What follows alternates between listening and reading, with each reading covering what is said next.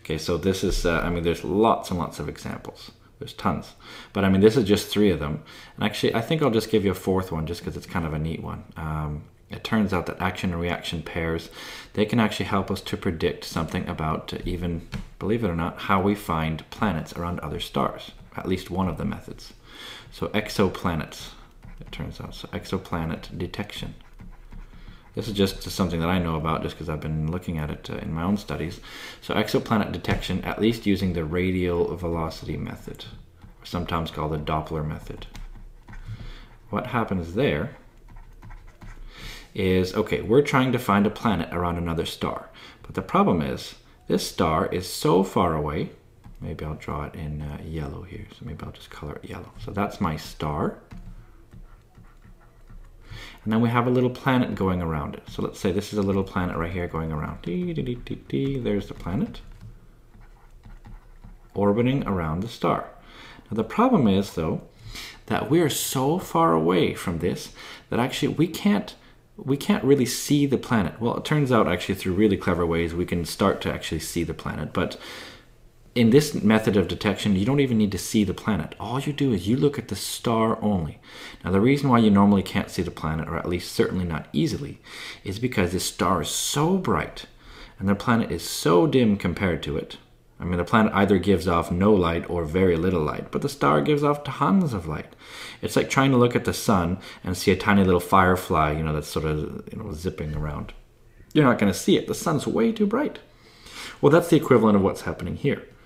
So if we can't take a direct picture of a planet going around another star, just because they're so far away and the star is so bright compared to the planet, we don't have the resolution needed in order to sort of distinguish between the planet and the star.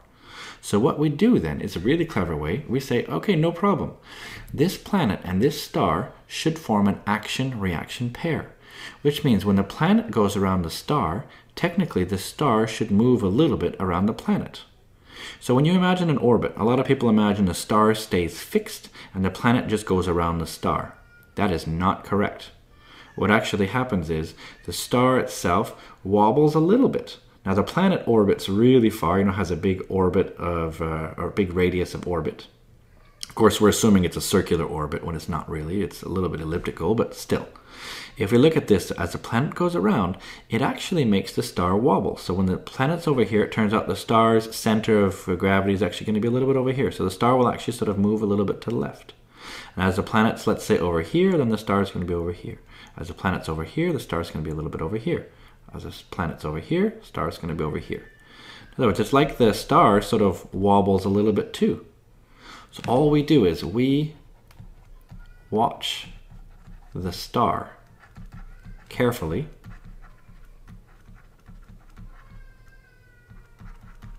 There's someone down below in my apartment, in the apartment below, who's got a baby who's really crying and screaming. I don't know if you can hear that, but sorry.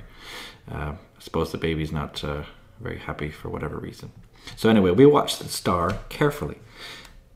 We see it, well, I'm going to say the word wobble. So we see it sort of, we see the star sort of go back and forth. So we see it wobble and can detect the planet that way. This is really cool. And it turns out, I mean, how do we actually see the star wobble? It turns out we can break up the star's light into a spectrum, and it turns out the spectral lines are going to shift from left to right. So if we actually take the light from the star and we expect to see, you know, certain transitions. Let's say we've got like these different lines. If you've ever heard about this, this is doing something called spectroscopy. So in the star, we have these different transitions happening. So maybe you have an electron in hydrogen going from one excited state to another. And when it drops down, it emits light of a very specific wavelength. Turns out, let's say we expect it to be right here. And has another one that we know of, maybe that's right here, and maybe another one that's right here. Well, what we do is we watch the star very carefully, and we take lots and lots of these sort of spectrum pictures like this. Okay, so what we can do, we can take a look at that and look at this spectrum. And what we notice then is that these lines, let's say there's these 3 lines right here. Well, it turns out when the star, if the planet's lined up correctly with us, let's say this is Earth here, way far away. Well then, if the planets, these unseen planets going around the star, it's going to make the star basically wobble back and forth. If a star goes back and forth, it's sometimes called the Doppler Method for a reason. It's because we're going to see these lines right here. Well, all of a sudden, maybe I take a picture later on and I see that all these lines are a little bit to the left. So maybe they're all just a little bit to the left. So they're all a little bit, this way. And if I take a picture a little bit later, maybe these same 3 red lines this time are to the right. So basically, it's like these little lines right here, these little blue ones. It's like they're moving from left to the right, to the left, to the right. In other words, they're sort of wobbling around this central value here. What that tells us, it turns out, is that tells us that if it's blue shifted, in other words, towards smaller wavelengths, it's going towards us. And then if it's going what we call red shifted, it's going away from us. So it turns out just by looking at this doing this spectrum here of a star's light, just by looking at this, if we look at it over time and we see all these lines sort of go like, whoa, to the left and to the right, and to the left and to the right, and we see all of them doing it by the same amount. If we see that happening, then we can say, aha, it's likely that the star is actually going towards us, away from us, towards us, away from us, right? Because that's a piece of this thing going around in a circle. It turns out just from that, we can do a graph of, how fast these things are actually going away from us. This is the speed, and this is time. We can get the period from the type of star. We can actually figure out the mass of the planet. We can figure out how far it's orbiting. From there, we can even figure out if we think there could be life on it because we can estimate the temperature. It is so cool. So there's real sort of science fiction sounding stuff, to try to say, could there be, ET living on this planet? And it turns out one of the ways of detecting it is just using the radial velocity method.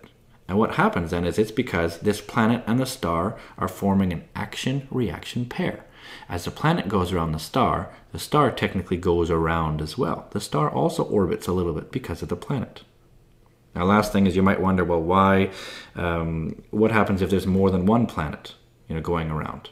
Then it gets more complicated, obviously. Then these wobbles are very complex, and then you need some pretty neat computer systems to sort of disentangle this. But in a one planet situation, it's pretty straightforward. It'll just make the star wobble back and forth. But all that just to show some examples of how it is that Newton's law works. Newton's third law says that every action has an equal and opposite reaction. That means you do one thing, the opposite happens. It tells you about forces, that the one force on the other is the same as the other force on the one. And it explains things like skateboarding, while you push on one end and you go that way. Or how do you jump? You push down and you go up. Or how a rocket works, you spit stuff out to one side, you go to the other side. So Newton's third law has tons, really a lot of different practical examples for us.